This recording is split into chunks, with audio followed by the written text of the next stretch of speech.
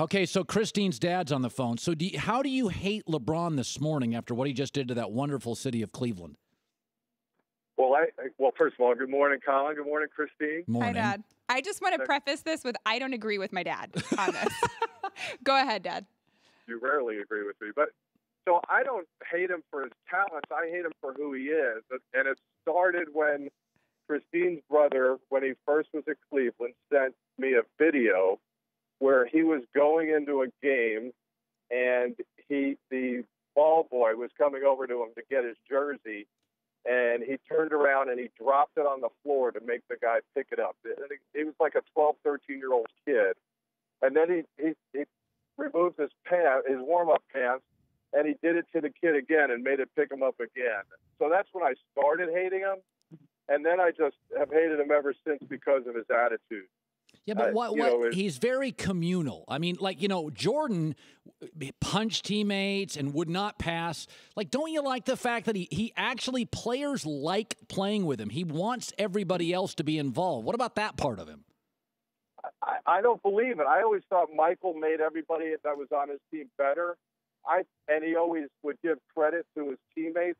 I always felt like LeBron, it was always about me. When he was doing interviews after a game, he was talking about him. He would sell out the bench. Even in the last series, he would sell out the bench when they didn't play well, when half of the time it was him on the floor that was being beat by the second string.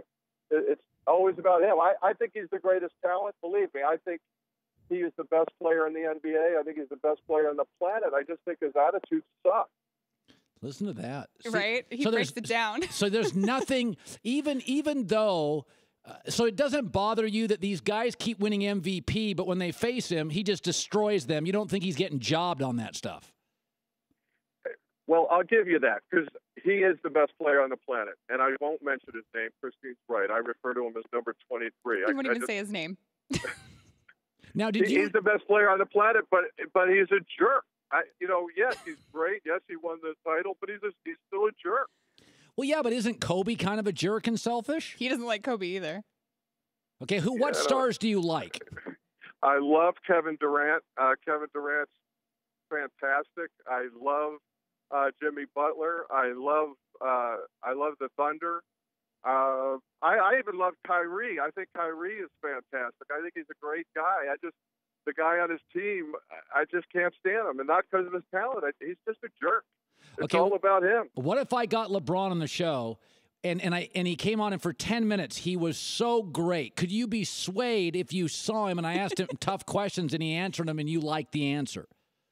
No chance. No, I believe it. There's no chance. He'd probably call me and ask me to not show up that day. Wow. Yeah. All right, Kristine's dad, thanks. Love you, Dad. Thanks. Love you, too. Wow. I told you. He really doesn't like him.